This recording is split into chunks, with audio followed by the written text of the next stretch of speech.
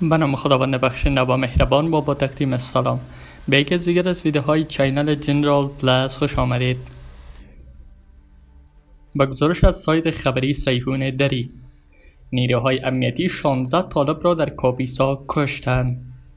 در نتیجه درگیری میان نیروهای امنیتی و طالبان در ولسوالی تگاب ولایت کاپیسا 27 جنگجوی طالبان کشته و زخمی شدند.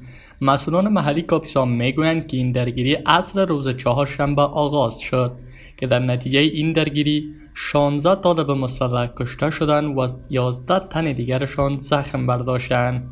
به گفته مسئولان در جریان این درگیری 6 روستای ولسوالی تگاب از وجود طالبان پاکسازی، یک تونل زیرزمینی طالبان نابود گردیده است و به نیروهای دولتی آسیب نرسیده است.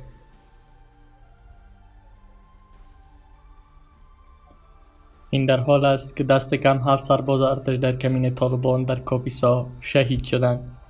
منابع امنیتی در ولایت کاپیسا در گفتگو با خبرگزاری افق تایید کردند که در یک کمین طالبان در ولسوالی تگاب این ولایت 7 سرباز ارتش شهید و 3 سرباز دیگر زخمی شدند. یک منبع امنیتی که نخواست نامش فاش شود به خبرگزاری افق گفت که نیروهای تازه نفذ ارتش شب گذشته سه‌شنبه 27 جوزا در روستای غازی خیل ولسوالی تگاب ولایت کاپیسا با کمین طالبان مواجه شدند. به گفته این منبع در این کمین 7 سرباز ارتش کشته شده و 3 سرباز دیگر زخمی شدند. این منبع امنیتی در ادامه افزوده که در درگیری میان طالبان و نیروهای دولتی 9 جنگجوی طالبان نیز کشته شدند.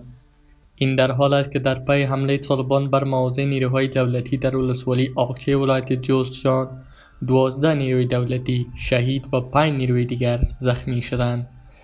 معروف آزار سخنگوی ولی جوزجان به خبرگزاری افق گفت که طالبان حوالی ساعت 3 بامداد چهارشنبه 28 جوزا بر پاسگاه نیروهای امنیتی در بالای سار در ولسوالی آقچه حمله کردند. گفتنی است که در آستانه آمادگی دولت برای آغاز مذاکرات بین الافغانی حملات طالبان در شمار از ولایت‌ها به شدت افزایش یافته است.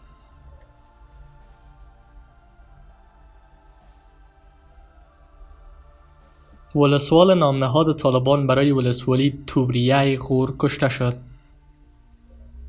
8 صبح کابل. وزارت دفاع ملی اعلام کرد که ولسوال نامنهاد طالبان برای ولسوالی توریه در ضد حمله نیروهای امنیتی در ولایت غور کشته شده است. فواد امان معاون سخنگوی وزارت دفاع ملی روز جمعه 30 جوزا به روزنامه 8 صبح گفت که جنگیان گروه طالبان شب گذشته بر پاسگاه نیروهای امنیتی و خیزش‌های مردمی در اطراف شهر غور و ولسوالی‌های پسابند و طولک این ولایت یک رشته حملات تهاجمی را اجرا کردند که از سوی نیروهای امنیتی عقب زده شد. معاون سخنگوی وزارت دفاع ملی میگوید که گروه طالبان برای اجرای این حمله از ولایت‌های فراه، هلمند و هرات تجمع کرده بودند. به گفته امان در نتیجه درگیری‌ها نصرت الله انصاری ولسوال نامنهاد طالبان برای توریه در ولسوالی طولک غور کشته شده است.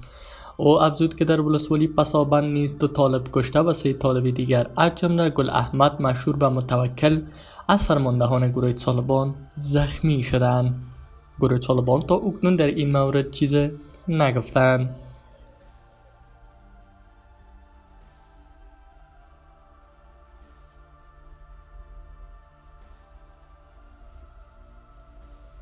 شمار نیروهای امریکایی در افغانستان به 8600 تن کاهش یافته است.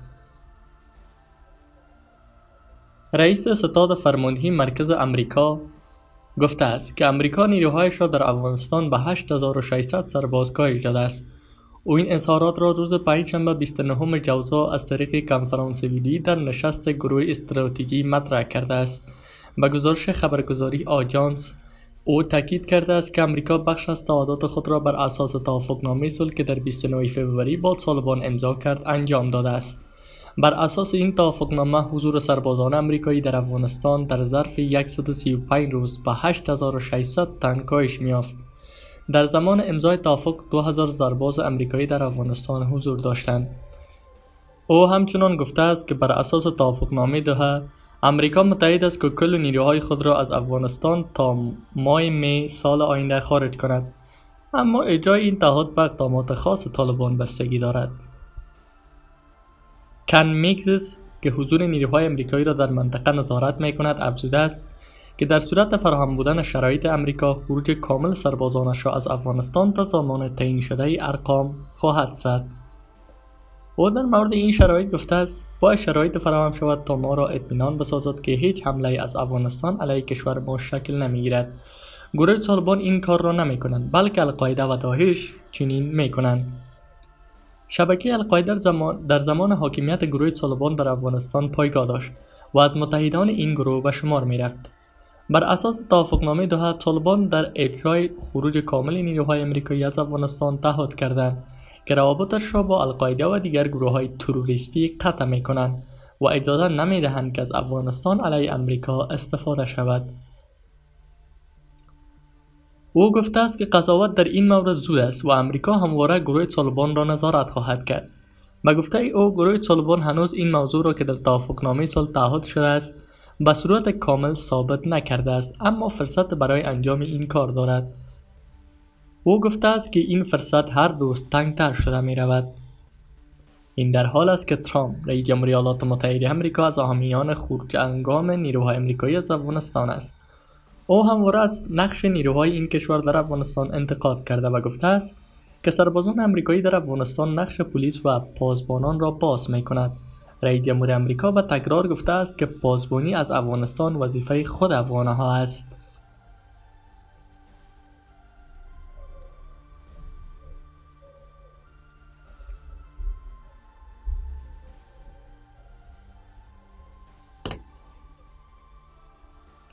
صلاح‌الدین ربانی اعضای جمعیت طی 19 سال تصمیم شخصی گرفتند.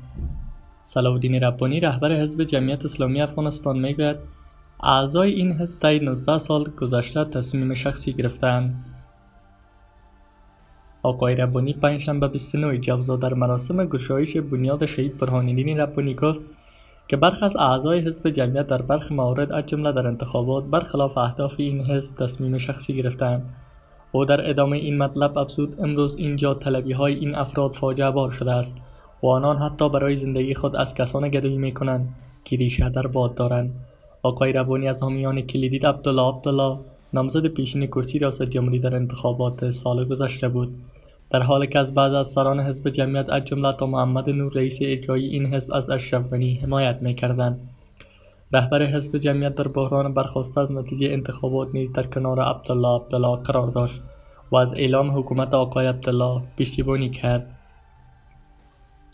دکتر عبدالله که در حال حاضر به عنوان رئیس شورای عالی مصالحه ملی گماشته شده پس از اعلام نتیجه انتخابات ریاست جمهوری 6 میزان که اشرف غنی برنده اعلام شد این نتیجه را نپذیرفت و خودش را پیروز اعلام کرد. رئیس شورای عالی مصالحه ملی در اواخر سال گذشته همزمان با اشرف غنی به عنوان رئیس جمهور سوگند یاد کرد. تا نزدیک به 2 ماه پیش در پایتخت رئیس جمهور حکومت داشتند اما با تلاش‌های رهبران سیاسی عبدالله و غنی توافق سیاسی را امضا کردند که بر اساس این توافقنامه عبدالله به عنوان رئیس شورای عالی مصالحه ملی گماشته شده و 50% کابینه در اختیار اعضای تیم انتخاباتیش قرار گرفته است. یک روز پس از امضای این موافقتنامه حزب جمعیت اعلام کرد که در توافق عبدالله و غنی شریک نیست.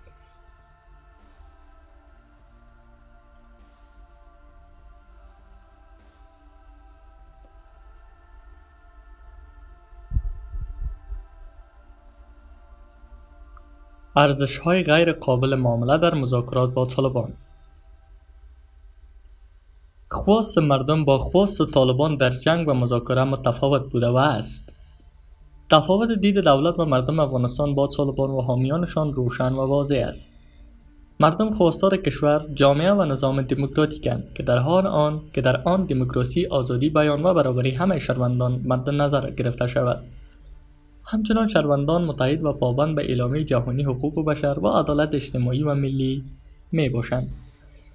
در جامعه مورد نظر مردم و دولت سلطه قومی، مذهبی و زبانی است، اما طالبان برای برقراری نظام مذهبی، قومی و قبیله‌ای خودشان می جنگند. آنان معتقد به برابری زن و مرد در جامعه نیستند. به دموکراسی، اعلامیه جهانی حقوق بشر، آزادی بیان، ارزش‌های دموکراتیک و هر چی است غربی باور ندارند. سپاس که تا این دم با ما بودید. تا ویدیو دیگر بدرود.